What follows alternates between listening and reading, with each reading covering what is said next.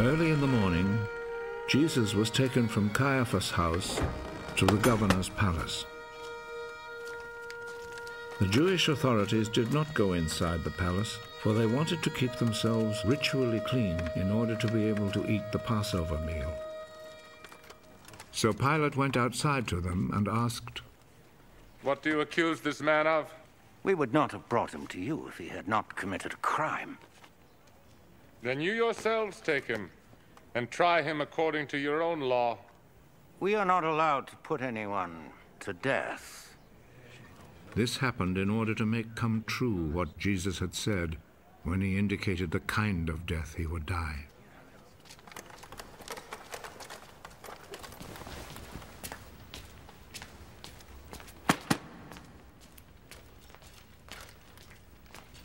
Pilate went back into the palace and called Jesus.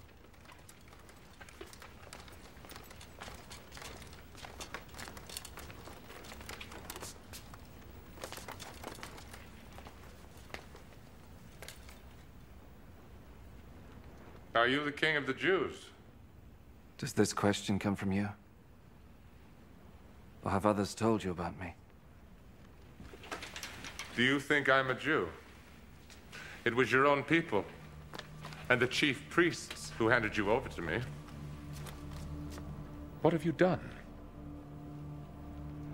My kingdom does not belong to this world. If my kingdom belonged to this world, my followers would fight to keep me from being handed over to the Jewish authorities. No. My kingdom does not belong here.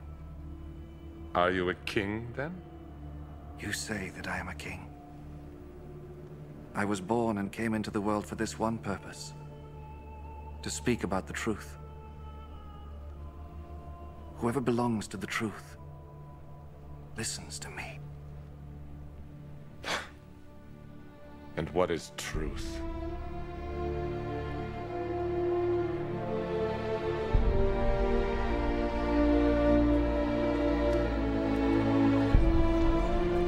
Then Pilate went back outside to the people and said to them, I cannot find any reason to condemn him, but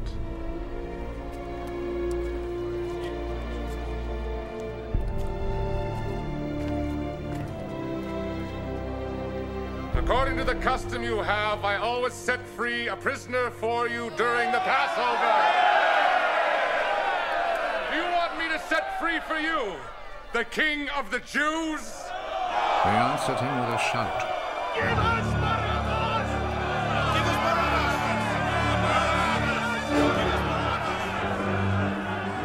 Barabbas was a bandit.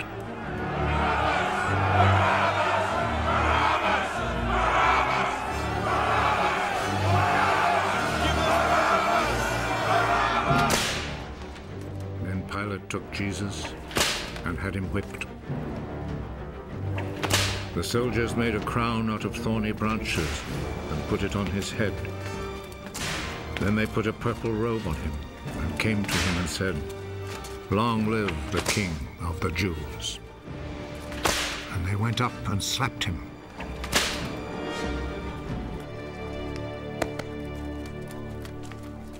Pilate went back out once more and said to the crowd,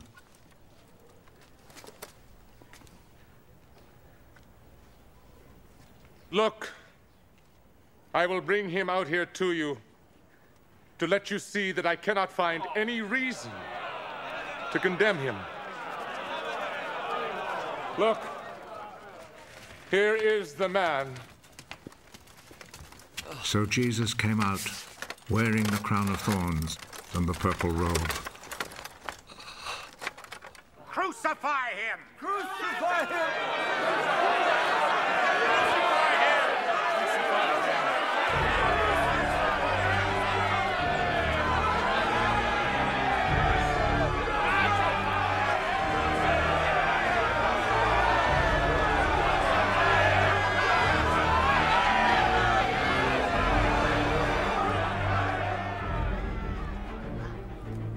You take him then and crucify him.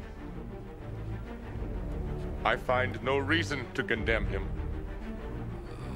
We have a law that says he ought to die because he claimed to be the Son of God.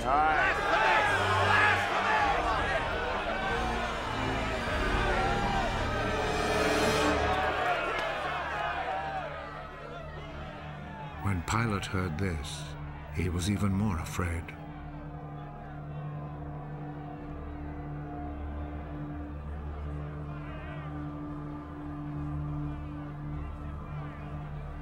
He went back into the palace and asked Jesus, "Where do you come from?" but Jesus did not answer. You will not speak to me. Remember, I have the authority to set you free and also to have you crucified. You have authority over me. Only because it was given to you by God. So the man who handed me over to you is guilty of a worse sin. When Pilate heard this, he tried to find a way to set Jesus free. If you set him free, that means you are not the Emperor's friend.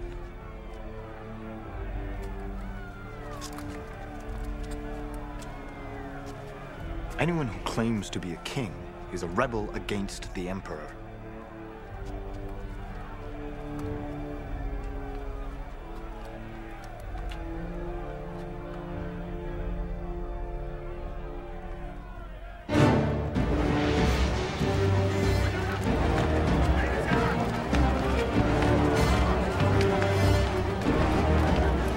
When Pilate heard these words, he took Jesus outside and sat down on the judge's seat in the place called the Stone Pavement.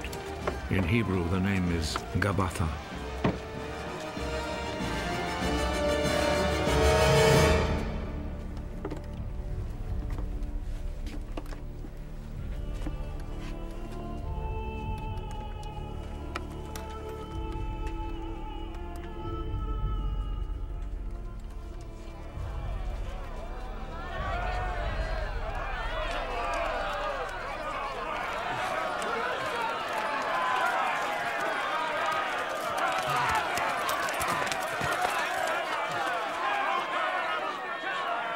It was then almost noon of the day before the Passover. Pilate said to the people, "Here is your king." Kill him.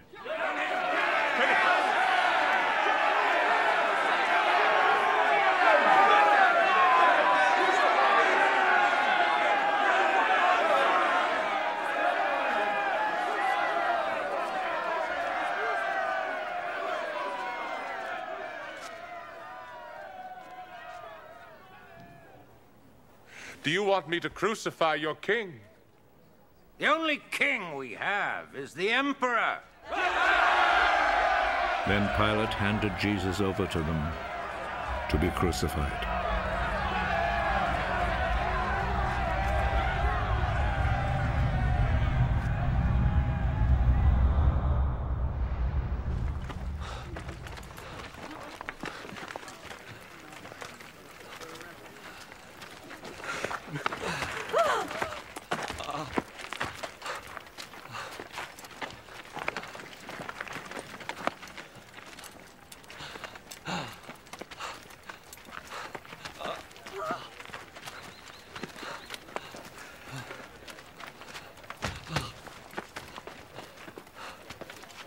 So they took charge of Jesus.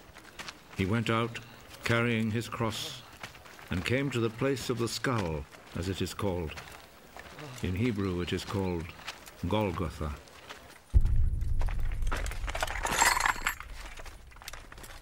There they crucified him, and they also crucified two other men, one on each side, with Jesus between them.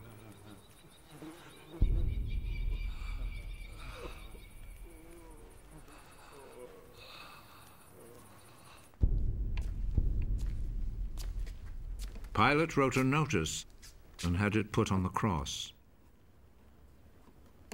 Jesus of Nazareth, the King of the Jews, is what he wrote.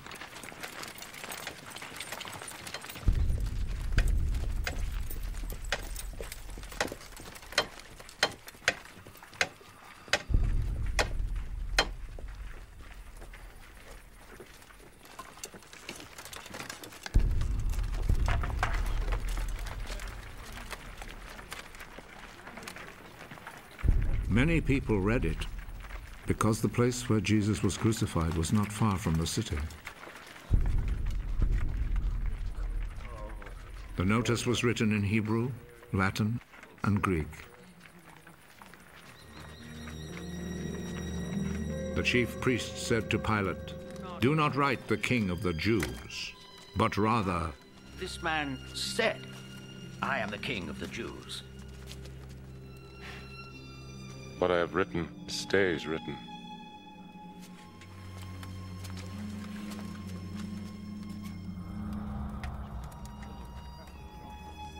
After the soldiers had crucified Jesus, they took his clothes and divided them into 4 parts, 1 part for each soldier.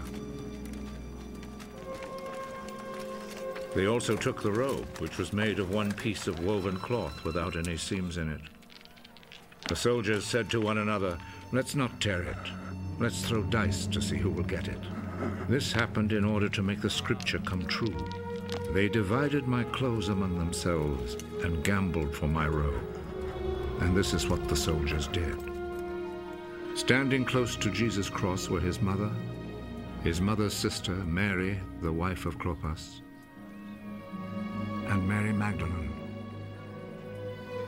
Jesus saw his mother and the disciple he loved standing there. He is your son. Then he said to the disciple, She is your mother. From that time, the disciple took her to live in his home. Jesus knew that by now everything had been completed. And in order to make the scripture come true, he said,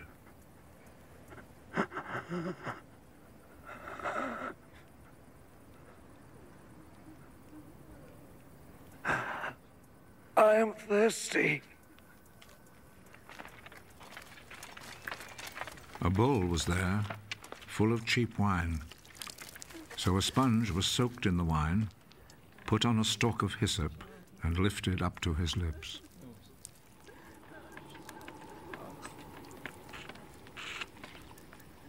Jesus drank the wine.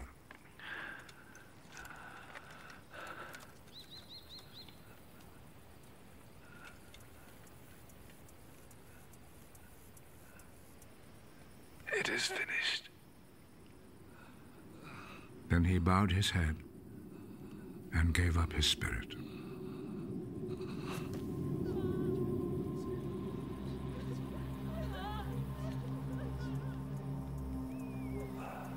Then the Jewish authorities asked Pilate to allow them to break the legs of the men who had been crucified and to take the bodies down from the crosses.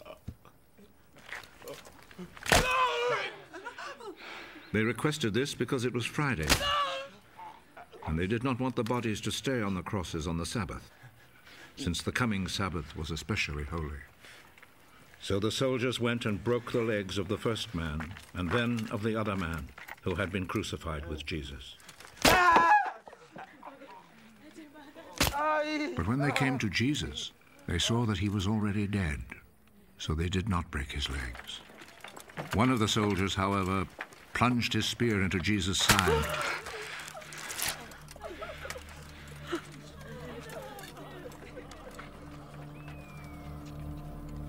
And at once, blood and water poured out.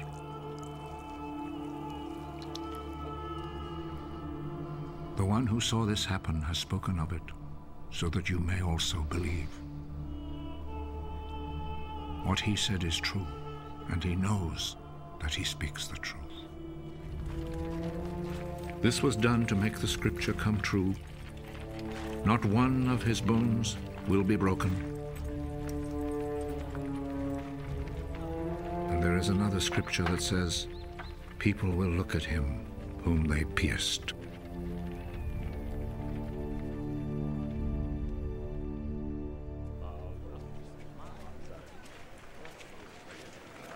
After this, Joseph, who was from the town of Arimathea, asked Pilate if he could take Jesus' body.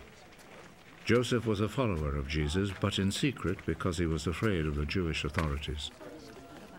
Pilate told him he could have the body, so Joseph went and took it away. Nicodemus, who at first had gone to see Jesus at night, went with Joseph, taking with him about 100 pounds of spices, a mixture of myrrh and aloes.